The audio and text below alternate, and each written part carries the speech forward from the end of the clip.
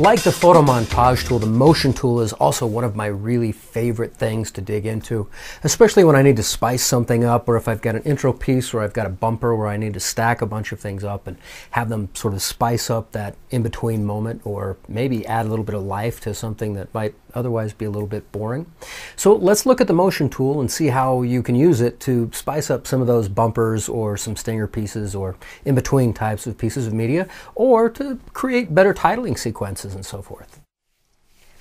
So we're going to, from inside of Production Assistant, launch the motion tool.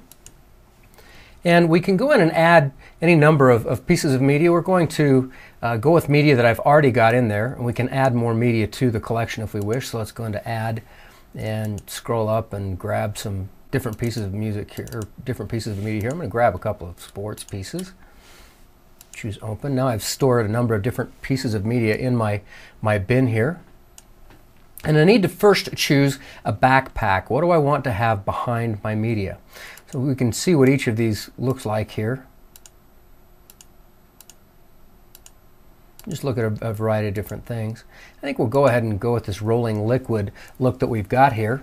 Now, currently I've got this set up to have an initial start that's 3 seconds into my piece of media, and we're just going to use the same music that we used earlier, and there's no markers here. We're just going to lay it in.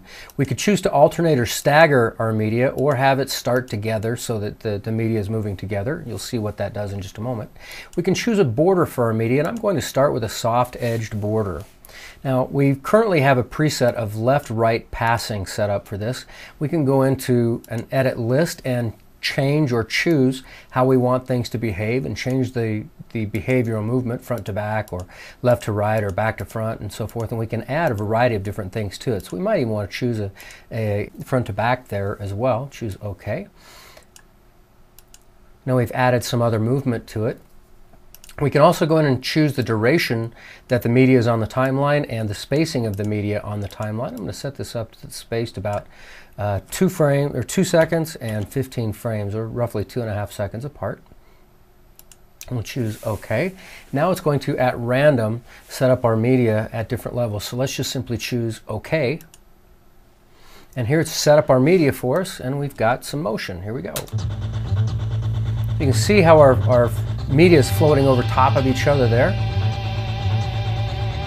We've got some front to back media and some side to side media going on.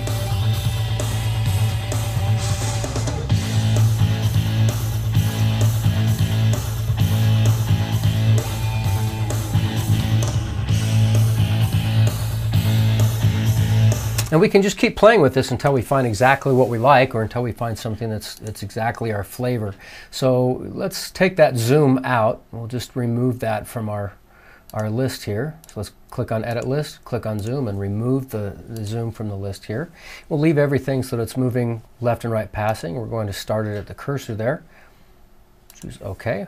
We still have 3 tracks of video, but now they're moving only side to side.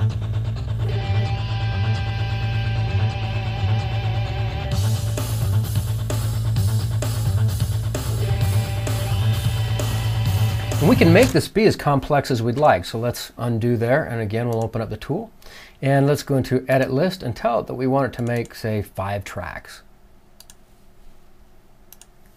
Now we have 5 tracks of media, all laid in there very quickly, and lots of depth.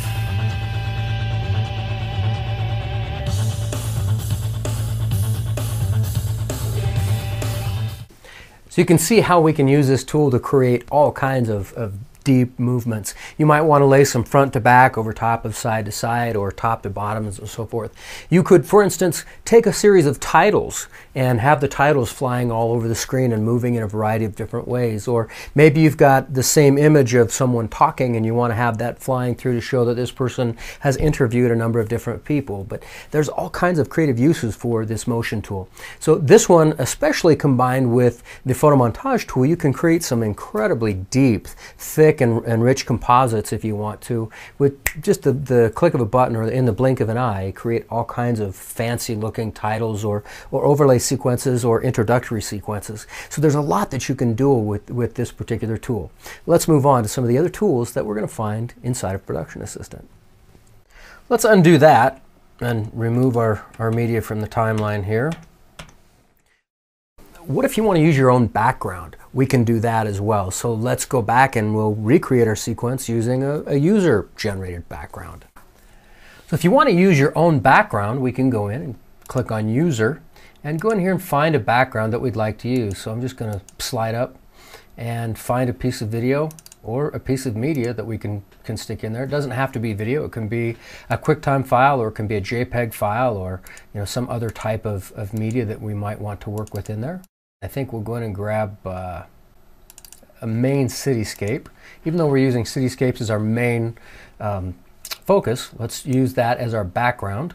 We'll choose OK, and this sets the project up exactly as we had it just a moment ago. Except now we have a cityscape as a background. Now in this particular case, we don't see the cityscape quite the same as we might want to, simply because it's matching some of the media that's on the timeline. So one thing we could do is go in and grab one of our video effects tool, and for instance we can turn this track into an all black and white track. So now it doesn't have any color left in it, and that helps separate it. Another thing that we might want to do is add a little bit of glow to it. So we'll just put a white highlight on that track, and we'll just intensify it just a little bit here.